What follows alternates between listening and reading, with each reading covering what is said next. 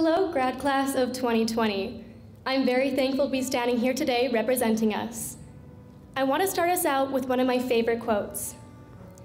Dr. Seuss once said, "Sometimes you will never know the value of something until it becomes a memory." For some of us, high school may not have been all we were hoping for. For others, it may have been more than we could have imagined. Regardless, it is a very important milestone in all of our lives. It taught us many things like poetry, the Pythagorean theory, how to dissect a pig, and the fact that my blood content is made up of 50% plasma, 40% blood cells, and 10% caffeine.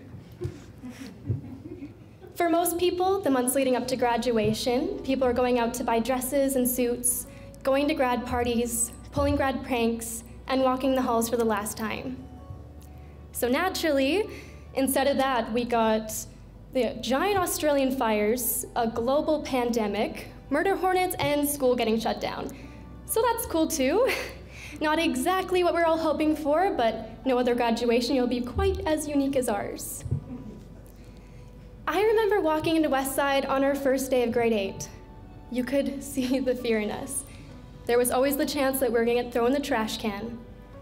But there's also a ton of excitement due to the fact that we no longer had embarrassing mascots like tigers, cobras, wolves, and what have you. We were now the most fearsome animal in the Looney Tunes universe, the Whunda. We now had to fight to open the locks on our lockers, stumbled around the halls trying to find our classes, and desperately tried to figure out where to go hang out at lunchtime. Since then, we have grown. Our fears of being one with the trash have dissipated, and we are not only comfortable, but excited to experience the high school life. Imagine our lives without intramurals, Friday night lights, band concerts, and our theater productions. Oh, and you can't forget about the times where we had to constantly grab late sleeps because we just had to go get coffee at lunch, or blowing things up in Mr. Will's chemistry class, and of course, the chaos we caused at the basketball games. I am really gonna miss the little things, like the ongoing argument between us and Mrs. Ashman about whether gardening is a sport or not, and Mrs. Cuthbertson yelling "good morning" at us every morning. Now let's just flash forward past all of our embarrassing memories throughout the years to where we are now. Over the years, we came together as one. Now it's time for us to separate into our different paths. But no matter where our lives take us, I hope you'll remember some happy memories from high school, or look back into your yearbooks and reread some memorable little quotes we wrote, along with the thousands of the classic "have a good summer."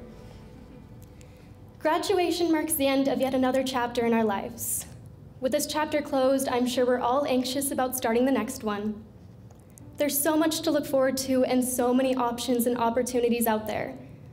We're gonna go to university or college, travel, move out from home, and start our careers. Good thing we had Planning 10 and career life under our belts.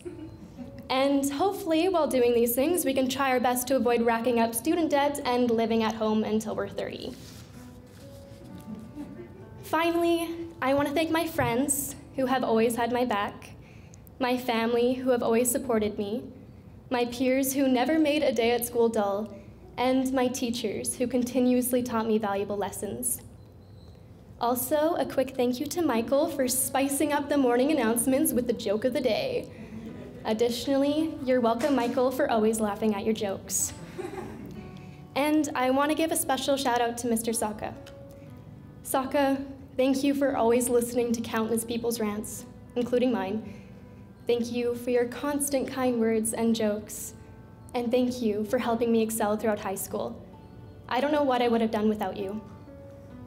On another note, to everyone in our grad class, I look forward to hearing about your future successes. Wherever we go and whatever we do, may we always be friends when we meet again. Thank you, and congratulations to my fellow graduates of 2020.